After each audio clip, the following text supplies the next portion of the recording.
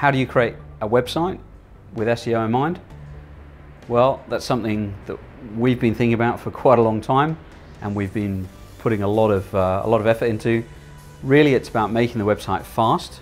Speed is very important, because the slower the website is, the more people give up and just leave. And then when they get to the website, you need to meet the needs of what the person's got in their head. Now, if you're trying to rank for specific terms, things that they've thought of and they're searching for, you can make assumptions about what's in their head, so you can make a great website targeting those assumptions.